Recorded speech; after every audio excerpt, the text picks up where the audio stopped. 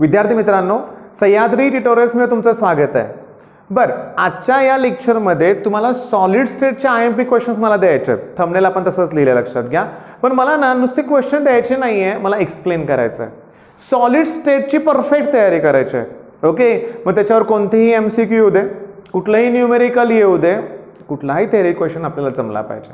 मग काय केलं पाहिजे मी सांगतो तुम्हाला. पहिल्यांदा मी काय केलंय बघा, की प्रिव्हियस इयर क्वेश्चन्स जे एक्झाममध्ये सारखे सारखे रिपीटेडली विचारले गेलेत ते मी तुम्हाला एक्सप्लेन करतो कुठले गेलेत, आणि नंतर क्वेश्चन बँकमध्ये थोडेसे एक्स्ट्रा क्वेश्चन्स आहेत बरं का. त्यातले जे मला IMP वाटतात ना ते मी तुम्हाला सांगणार आहे. पण सांगू का, ऑलमोस्ट 95% क्वेश्चन तर दोन्हीकडे सेमच आहेत, हे ध्यानात ठेवा. मग आता लक्ष द्या की जर सॉलिड स्टेटचा विचार केला तर पहिल्यांदा मी तुम्हाला सांगतोय डिफेक्ट इन क्रिस्टल लॅटिस, ते स्कॉटकी डिफेक्ट, फ्रँकेल डिफेक्ट, पुन्हा त्याचे एक्झाम्पल्स, ठीक आहे, त्याच्या डेन्सिटीवर कुठल्या इफेक्ट होतोय म्हणूया आपण, डेन्सिटी इन्क्रीज डिक्रीज काय होतंय, हे सगळे पॉईंट्स क्लिअर करा पहिल्यांदा बरं का, पहिल्यांदा. ठीक आहे, मध्ये पॉईंट डिफेक्ट आहे, लाईन डिफेक्ट आहे, ठीक आहे, हे सगळं क्लिअर करा. ओके, नेक्स्ट तुम्हाला करायचं आहे पॅकिंग इफिशियन्सी. म्हणजे काय बाळांनो माहिती आहे का, की आता सिंपल क्युबिकमध्ये, तर सिंपल क्युबिक जिथे मध्ये बाळांनो एकच ॲटम असतो, बरोबर आहे, एकच ॲटम असतो, म्हणजे त्याचा बराचसा पार्ट हा एम्प्टी असतो. मग पॅकिंग इफिशियन्सी म्हणजे काय, तुम्हाला रेशो आहे volume occupied upon total volume into 100. Okay, आणि पॅकिंग इफिशियन्सी जमण्यासाठी तुम्हाला रिलेशन बिटवीन ए आणि आर, मी हा सेपरेट पॉईंट घेतलाय, याच्यावर काय थेअरी क्वेश्चन नाही आला, पण येऊ शकतो तुमच्या क्वेश्चन बँकमध्ये. तसं आहे, लक्षात घ्या. आणि बोर्डला पण एकदा आलाय.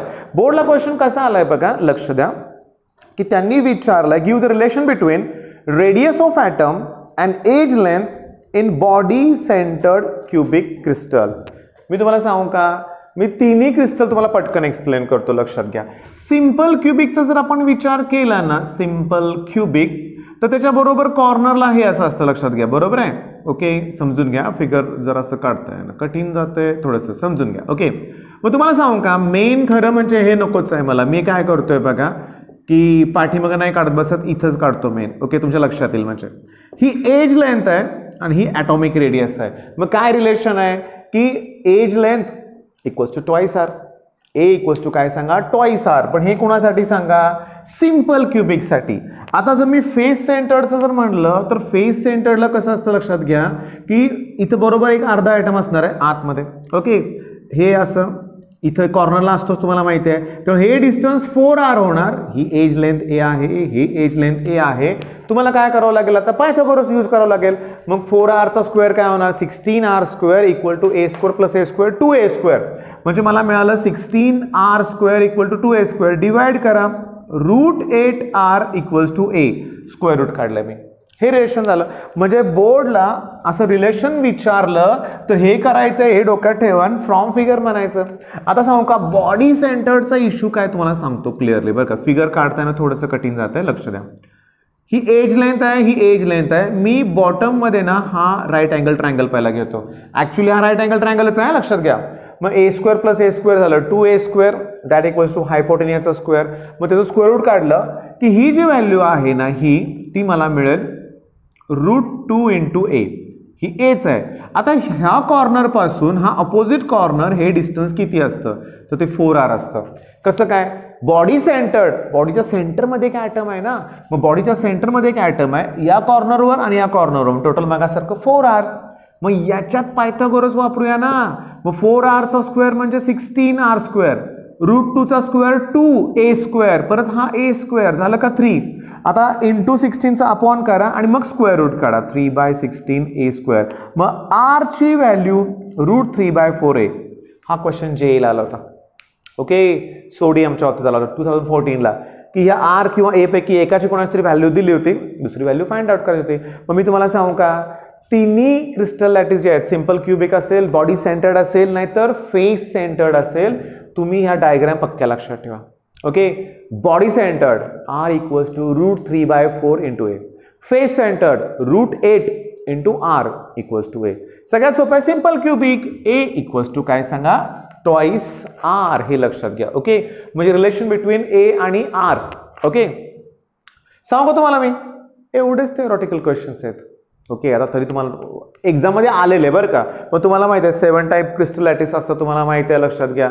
की ते टेट्राहेड्रल, रोम्बोहेड्रल, ठीक आहे, हेक्झागोनल म्हणूया आपण, मोनोक्लिनिक, ट्रायक्लिनिक.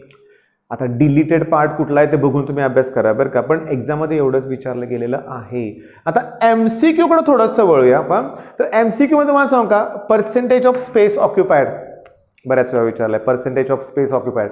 मग तुम्हाला माहितीच आहे, ओके, पॅकिंग इफिशियन्सीमध्ये ते होणार आहे क्लिअर. नंबर ऑफ ॲटम्स आपण आता बघितलं, सिंपल क्युबिकमध्ये 1 ॲटम असतो, बॉडी सेंटरमध्ये टोटल 2 असतात, फेस सेंटरमध्ये किती असतात, 4 असतात, ठीक आहे.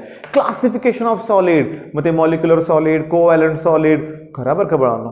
कारण MCQ हा असा प्रकार आहे, डिटेल स्टडी करावा लागणार आहे 1 मार्कासाठी, ओके.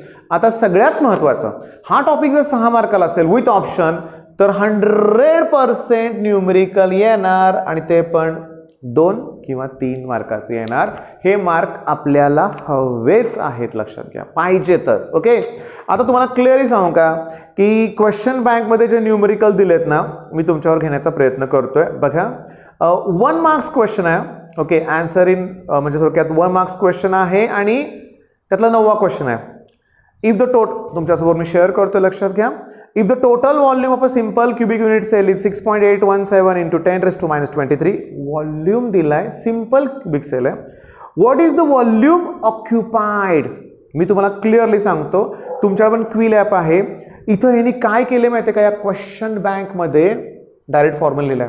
मी तसं करणार नाही. मी काय करतोय बघा, इकडे लक्ष द्या व्यवस्थित. आता फॉर सिंपल क्युबिक सेलसाठी रिलेशन काय असतं रे, की A ची व्हॅल्यू असते 2R, A ची व्हॅल्यू काय असते 2R, मग R ची व्हॅल्यू काय येणार A/2, ओके, बरोबर आहे. आता मला त्यांनी विचारलंय काय की व्हॉल्यूम ऑक्युपाइड किती आहे, व्हॉल्यूम ऑक्युपाइड. मग तुम्हाला सांगू का, लक्षात घ्या, मी तर लिहितो व्हॉल्यूम ऑक्युपाइड. सांगा ना, सिंपल क्युबिक मध्ये एकच ॲटम असतो ना, तो स्पेरिकल असतो, त्याचा व्हॉल्यूम 4/3πr³. मग 4/3π r³ r म्हणजे A/2 आहे ना, मग त्याचा क्यूब काय येणार A³/8, 2 चा क्यूब 8. आता 8 ला 4 ने डिवाइड करा, 2 येईल, 2 × 3 6 होईल, मग मला मिळेल πa³/6. आता क्वेश्चन बँक मध्ये डायरेक्ट हा फॉर्म्युला दिलाय, मग तुम्ही समजून घ्या बाबा, तसं पाठ करू नका. माझं काय म्हणणं आहे बघा, सिंपल क्युबिक आहे म्हणून हे रिलेशन वापरलं. बॉडी सेंटर्ड असतं तर R = √3/4 × A, बरोबर आहे. त्याच्यानंतर तुम्हाला सांगू का, फेस सेंटर असेल तर √8 × R = A. मग तुम्हाला तसा R च्या व्हॅल्यू इथं पुट कराव्या लागतील. आता तुम्हाला सांगतो, A³ म्हणजेच व्हॉल्यूम ना. मग बघा ना, क्वेश्चन मध्ये व्हॉल्यूम दिलाय तुम्हाला, व्हॉल्यूम किती दिलाय बघा, की त्यांनी 6.817 म्हणजे A³ ची डायरेक्ट व्हॅल्यू दिली 6. पाय ची व्हॅल्यू 3.142 घ्या बानो. आता तुम्हाला गप्पा सांगू का, ह्यांनी क्वेश्चन मध्ये 3.14 घेऊन सोडवलंय. मॉडरेटर सांगतात 3.142 घ्या. मग तुम्हाला गंमत सांगू का, ते जर फिजिक्सचे मॉडरेटर असतील तर फिजिक्समध्ये घ्या 3.142. केमिस्ट्रीवाले म्हणतात आम्हाला काही संबंध नाही, 3.14 घ्या, चालतंय. बाळांनो, मी तुम्हाला सांगू का क्लिअरली, आपण 3.142 घेऊया जिथं लॉग वापरायचं तिथं, ओके. आणि जिथं अशा व्हॅल्यू असतील 314, 628, तिथं 3.14 घेणंच गरजेचं आहे. मग पहिला प्रॉब्लेम तुमच्या लक्षात आला, ओके. आता नेक्स्ट जो प्रॉब्लेम मला घ्यायचा आहे तो तुमच्या समोर आहे फळ्यावरती, लक्ष द्या. हा फॉर्म्युला यूज करायचा आहे मला. आता मी तुम्हाला साधं लॉजिक विचारू का, की माझ्याकडं काही रुपये आहेत म्हणूया आपण, माझ्याकडे 100 रुपये आहेत आणि मला असे काय ऑब्जेक्ट घ्यायचे आहेत म्हणूया आपण, ठीक आहे. पेन घ्यायचं आहे म्हणून, एका पेनाची किंमत 20 रुपये आहे समजा, म्हणजे 100 रुपये आहेत, एका पेनाची किंमत 20 आहे, मग मी किती पेन घेऊ शकतो, 5 ना. डिवाइड करता ना तुम्ही, इथं पण तसंच आहे. तुमच्याकडे सॅम्पल x ग्रॅमचं आहे ना, ओके, ते सॅम्पल आहे. किती युनिट सेल आहेत तुम्हाला विचारलंय, अरे मग एका युनिट सेलच्या मासनं डिवाइड करा ना. आता तुम्हाला क्लिअरली सांगू का, मास म्हणजे काय, व्हॉल्यूम इंटू डेन्सिटी. आता ऐका, जो प्रॉब्लेम मी तुमच्या समोर घेतो तो 5वा प्रॉब्लेम आहे, लक्षात घ्या, 2 मार्काचा क्वेश्चन आहे.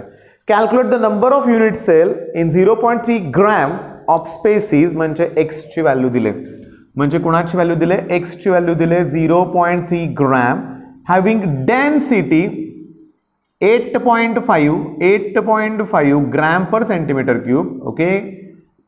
एज लेंथ म्हणजे A दिले 3.25 × 10⁻⁻8 सेंटीमीटर आणि विचारले नंबर ऑफ युनिट सेल. मी तुम्हाला सांगू का, मग नंबर ऑफ युनिट सेल काढण्यासाठी तुम्हाला जेवढं मास दिलंय त्याला एका युनिट सेलच्या मासनं डिवाइड केलं पाहिजे.